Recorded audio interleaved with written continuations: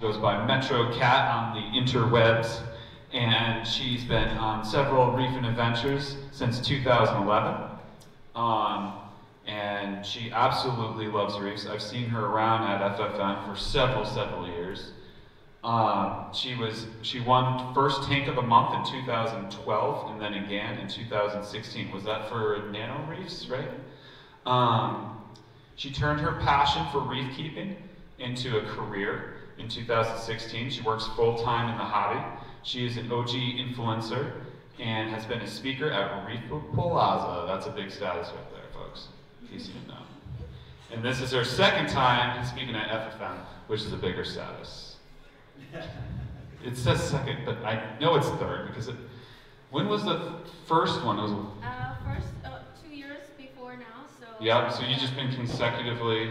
I've been consecutive. This is my third year speaker at FFM. All right. So she loves to just keep it real. So let's keep it up. Let's give it up for MetroKat. Thank you. So as Anthony said, my name is Kat. I'm known as MetroKat everywhere. My hashtag is reef like cat, which you see up here. I got stickers if anybody's collecting. I'm just gonna go right ahead and get started. This is a fun, very quick picture show pretty much. It's about using everyday things that are in your home that you don't think you could repurpose for your reef and your hobby. One example was in two builds previous to the one that I have going on now, I used a shoe rack, a wall-mounted shoe rack from IKEA, and I repurposed that as an electrical cabinet. So you pulled it down and the whole control panel came out like I'm not a DIY person, but when I did it, I was very proud of myself. So you just use everyday things to repurpose them because, you know, we can't just go out and buy one thing for one purpose. So you'll be surprised what you could do with just everyday stuff that you have laying around. And with that, we're gonna get started.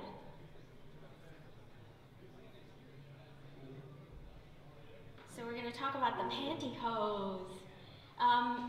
One of the things that you do with passive filtration, using passive media in yourself, you just throw a bunch of carbon, GFO, media material of ceramic, that's ceramic in nature, in a little media bag, throw it in the sump. That's called passive filtration.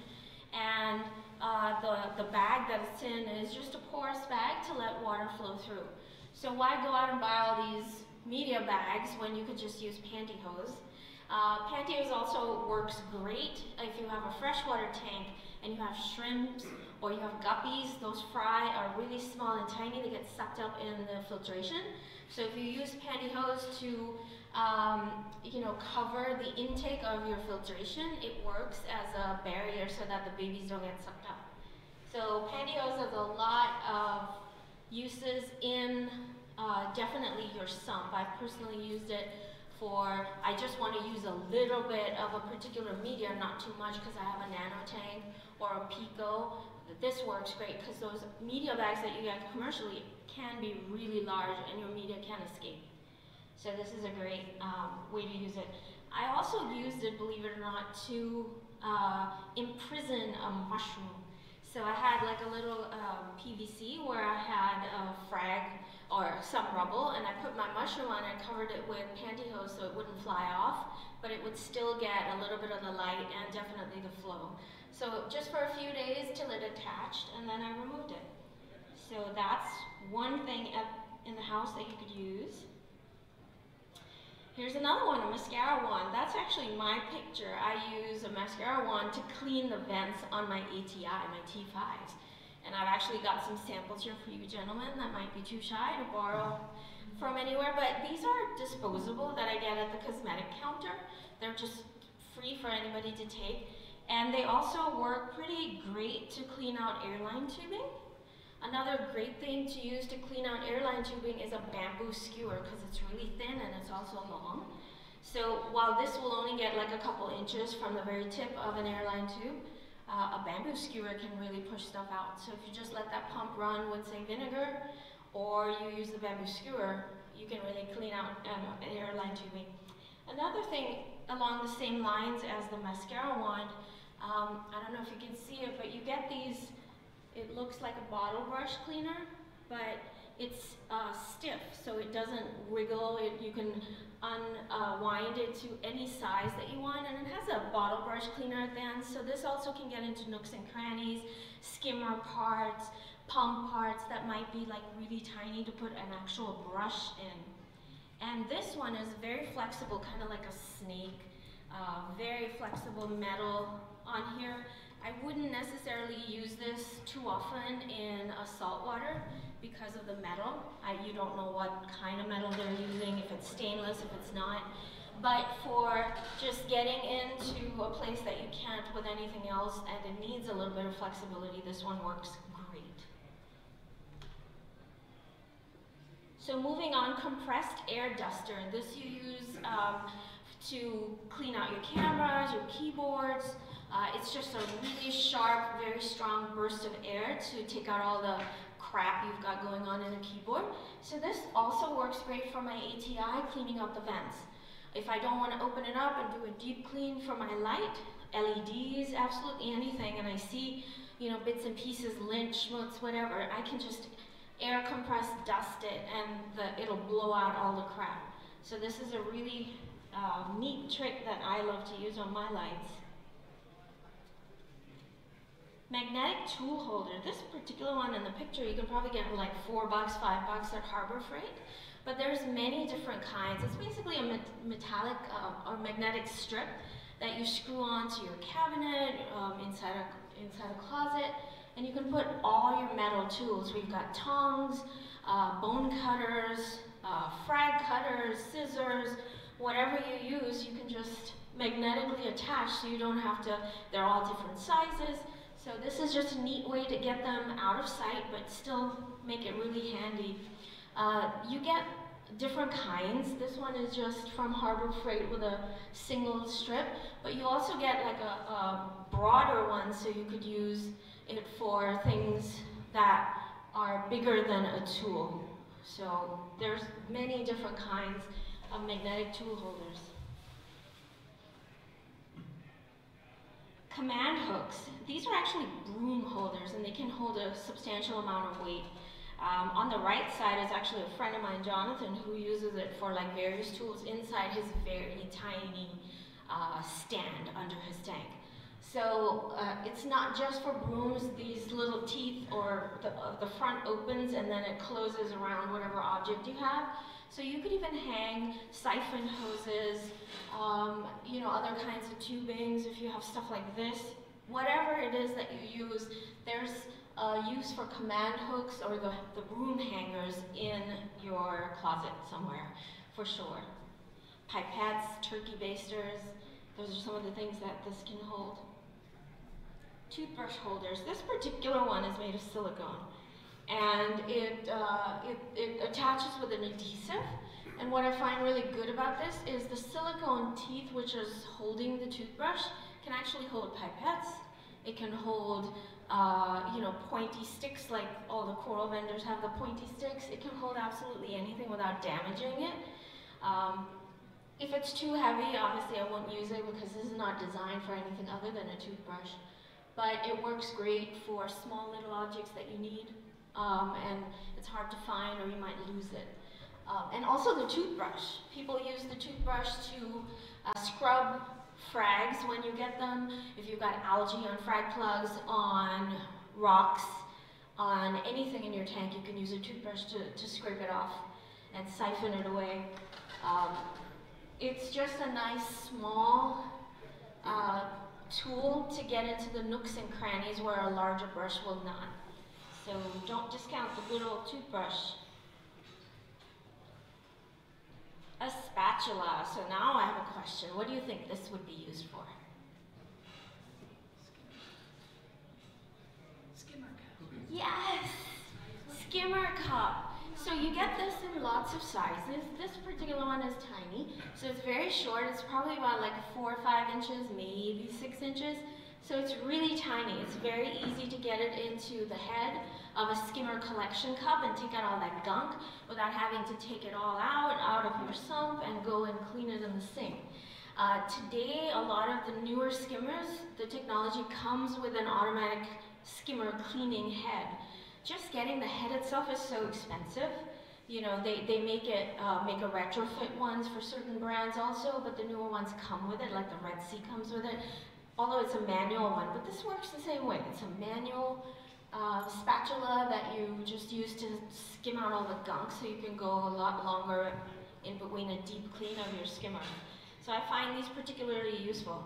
I have a friend, Philip, he uses this whenever he needs to take an anemone off of a rock, because it's not going to hurt the anemone, and yet it's stiff enough that you can actually get some leverage under an anemone, which is slimy, and you can get it off.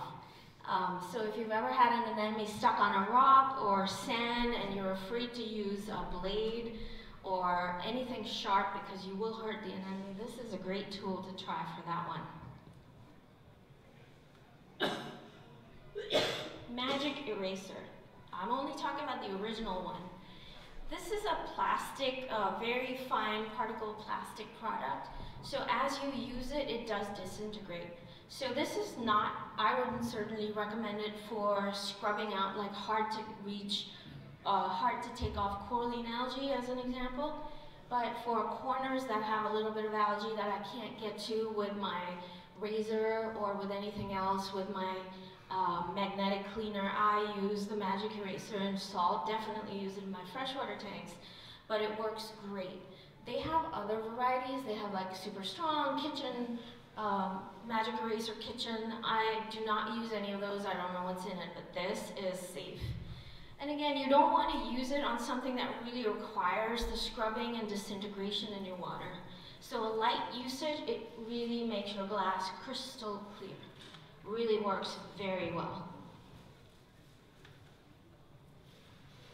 We were talking about the good old turkey baster and using those command hooks that hold brooms to hold this. So the neck of a turkey baster is significantly wide that those broom holders would work really well. What do people use a turkey baster for? So even if you have a lot of flow, even if you have no sand, you always have detritus, and it will go into nooks and crannies in the rocks or under the rocks where you can't get it out no matter how much flow you have. So in lieu of actually taking a pump and blowing it all out from underneath, you take a turkey baster and you pump in jets of air and you will actually see all the detritus come out. If you turn the flow pumps off and just let it come up into the water column, the fish go crazy. You're going to see your corals go crazy because this is organics that's coming out of your rocks and from your tank.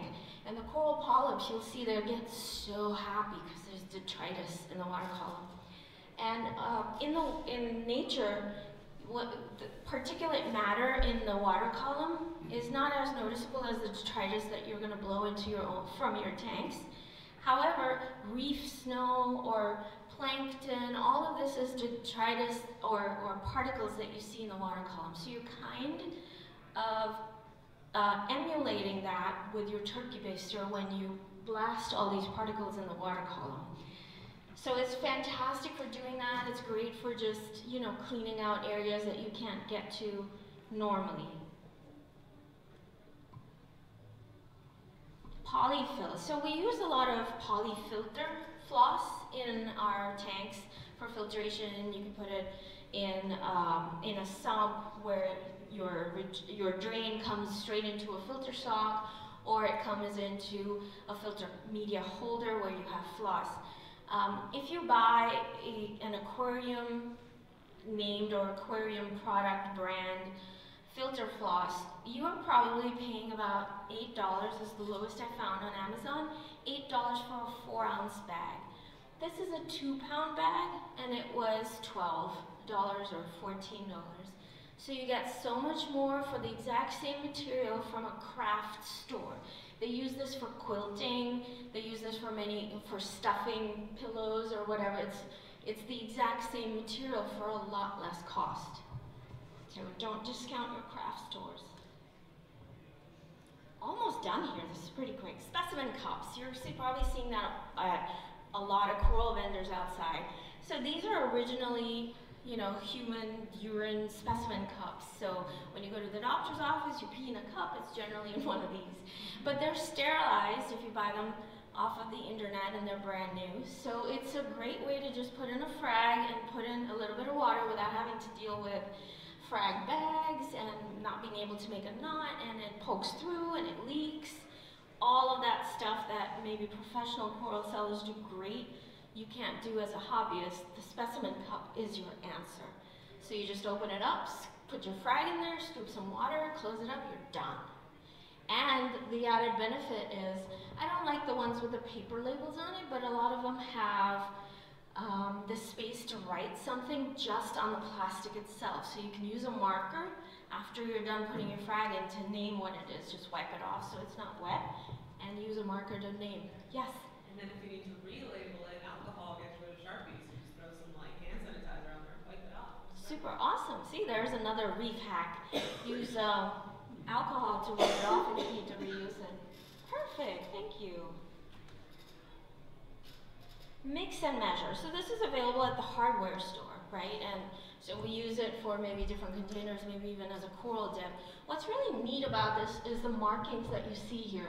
When you use certain additives or supplements, it generally says mix 1 part of this to 2 parts water, 1 of this to 4 parts water, so you have some sort of a mixing ratio, and you kind of have to calculate based off of your gallon. So if I've got 4 gallons, this is how much I use. If I've got 20, I gotta do the math. This makes it really easy. 1 part to 3, 1 part to 2, whatever, and there's percentages, there's all kinds of, so if you do 4 parts to 1, this makes all those mixing math really easy. So you don't have to spend a lot of time figuring out how to mix what quantity, just based off of your gallon size. This is available at the hardware store paint section, generally. Colanders, so not the metal ones, but the plastic ones, because remember, this is salt water. I like the ones that have a basket underneath. So this is great for coral dipping. So you'll fill it up with your dip, you'll put your corals in there, and when you're done with the however long it needs to be in the dip, you just pull the white part out. All the coral dip is out already. You can throw the coral dip, fill it up with fresh tank water to rinse it out if you need to, and then put it into your tank real easily, as opposed to picking one in from a bucket, putting it in another place. This makes everything real easy. I've actually seen some people use it to acclimate anemones to clownfish. So whether you get a new anemone or a new clownfish or both together, I've seen them float colanders on the water surface and put a clownfish or 2 pair with an anemone for a couple of days so they get used to it, and very soon you see the anemone hosting the clownfish. And then if you gently just put it in your tank to where you want the anemone to go, the clownfish should naturally follow it because they've already made it a home. So I've seen people use that for that. I've also seen them use it to acclimate fish. You know, after you've done your acclimation for temperature and acclimation for water chemistry to make sure what's in the bag matches what's in your tank, you can put the fish in here and float in your tank. So that gives the fish an opportunity to further acclimate to your tank. And it's not particularly see-through, but other inhabitants can see the fish. And so having a new inhabitant just go straight into your fish tank and get attacked, try to find a hiding spot, this gives a little bit more time. I find myself personally rushing when I get a fish to do all the acclimation and really quickly put it in the tank because I'm afraid too much time has gone by. So this gives you a little bit extra time. It's already in the tank it's supposed to be, but you're not, you know, maybe the other fish are just gonna attack it. So it gives you a little bit more time. But I found personally the best use for a colander as a coral dipping tool. Plastic bat sponge. What would this be for?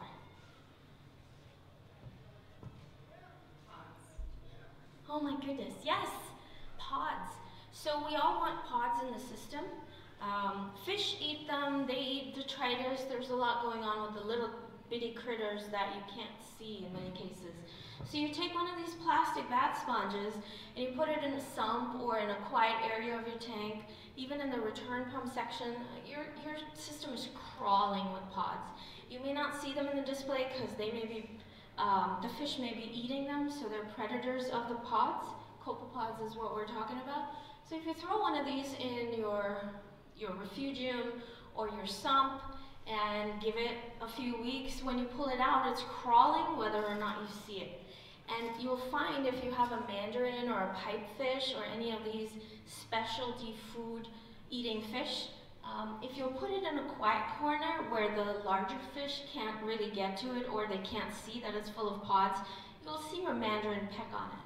You'll see your pipefish peck on it because they are able to see the pods and they go right for it. And if you're actually doing a pod culture, this is an excellent way to get the pods out of the culture and into your tank.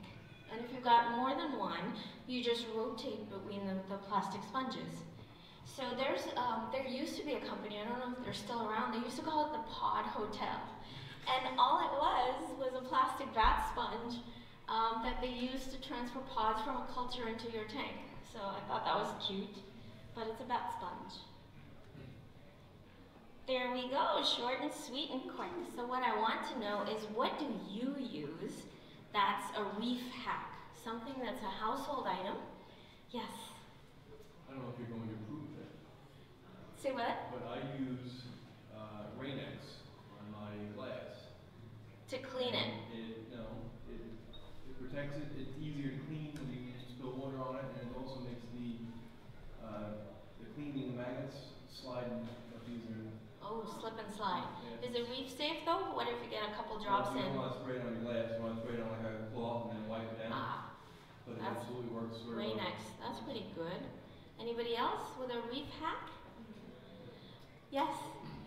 Hamster balls that you can get at the pet store to acclimate fish. Sort of Oh. like your colander Yes? idea, except these are like clear plastic balls that snap together. That's pretty awesome And too. they work because then it's sort of in the tank, particularly if you like something that likes to be down near the sand. Mm-hmm. Because once the fish is in it, they tend to sink, but they're You can see them and they can see, flexible. yeah. Or even the little like reptile, I don't know what they're called, they're like reptile cages or something. Okay. Again, they're cheap, they're small. Oh, I know what you're clear talking about, the plastic critter with a keepers. Critter keepers. Yes. And they've got a solid top with air. If you put them in upside down, let the air be in the top, Mm-hmm. they float along the top of the tank. Oh, yeah. And it's a good way to Right, I've seen them at the fish store when they have like a jumping fish or an octopus. They put them in there so that you can still see them in the tank, but they're not able to escape. Right. Or a very expensive fish and they don't want to lose it in their large tanks, so they put it in a critter keeper. Yeah, that's a good one. Anybody else? Anthony, you know, the guy that just introduced me, so he uses PVC pipes to hold his nets. So if you use a large enough pipe where the handle of your net can go through, he uses them to hold his nets. So that's an, you had another one? Well, the colander is the same idea, but I have this colander that's square at home, and I use that to catch fish. It's actually even better than using a net. Yes. Wow. So it's the same idea. Yeah, But yeah, it's you more make- gentle. You make one that's square so you get into the corner. And it has a handle so you can hook it on. You get right into it. Yeah.